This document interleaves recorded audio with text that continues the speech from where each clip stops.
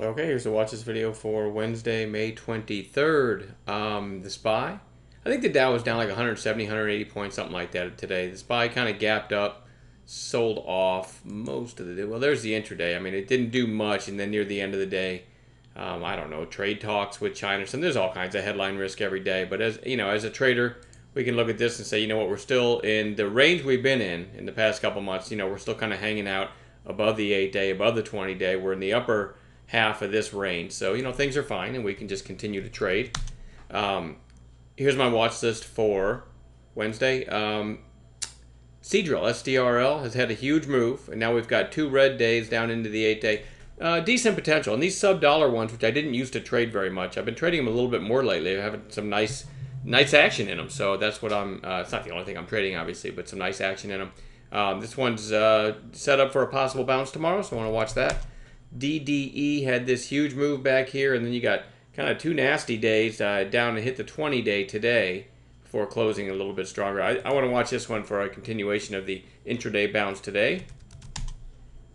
TYHT, we had this on watch after, I guess, yesterday, and then we just got one more red day. You kind of have a gap fill now. No trades in it today. Remember, we only trade these with a proper intraday setup, so it just goes on watch. It was on watch today. It goes back on watch tomorrow. See if we get a setup.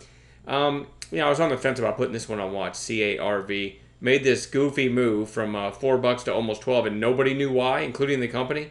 But now we're 3 days lower on declining volume. We did hit the 8-day today. This one actually might give a nice bounce tomorrow. Just keep in mind what you're trading, right? FWP, nice breakout today. Strong volume for this stock. Nice breakout at a very tight range. See if it gives any kind of follow-through day tomorrow. HTBX. Strong close. We were looking for this flag break right here. I actually called this late in the day. It was flagging like this, and I probably typed it in chat 4 or 5 times. I'm watching this flag in HTBX, and I finally typed in that I liked it over 190. It hit 190 several times here and here. And then it was getting late, and I'd had like 3 hours sleep, and I said, you guys have a good day. Just exhausted, and then it did this. It's actually trading right now at 214 and after hours. This is one of those aggravating things. I mean, I just looked at my record. I'm 19-1 in my trades for the last 3 days. 19 green. I had 1 loss, and the 1 loss was $18. So trading's pretty well, and certainly playing defense. But I always get aggravated when all I had to do was kind of hang out another 5 minutes, and then I could have caught this entry and rode this into the close. So it's just the way it goes. But anyway, I want to watch it again tomorrow because you had this nice rally here, and then a flag, and then a nice pop again. So, I mean, it's in no man's land, but that doesn't mean it can't keep climbing. So that's HTBX. CDTI. This, I think, is another stock that nobody knew why it was moving. Had a huge move today, but came back and closed probably in the lower half of the range. So I don't love it, but I'm going to keep it on my radar. Dry ships, can you believe that? We almost never say dry ships in here, but dry ships did have a little bit of extra volume today. It's been kind of tagging along underneath $4 today. Broke through $4. It hit 450 back here, 450 here. So maybe it's going to run up and test this 450. Who knows? Go to intraday, and you can see the really nice move that caught my attention. No trades in it today. I just happened to notice it. But it closed fairly strong. So I said, you know what? I'm going to put dry ships on watch for tomorrow. LMFA, another pop that nobody knew where it came from, and closed, kind of weak in the lower half of its range. But I'm going to watch. It's a low float stock, nice volume today. Maybe it gets a red to green or something like that tomorrow. Couple more. NFEC.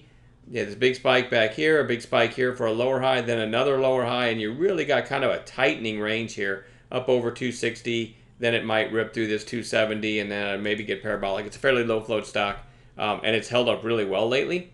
And then lastly, I have CHKE, which had this pop back here, I don't know, maybe 2 weeks ago. That took it to $1.05, and then today went as high as $1.04 on nice volume for this stock. I would note that that's still only 629,000 shares, so not a heavily traded stock, but I certainly like it over this, over $1.05. This one might get going. All right, I'm going to leave it at that. We'll also add some gappers in the pre-market. Really nice teamwork in the chat room lately, and we'll see y'all in chat tomorrow. Have a good night.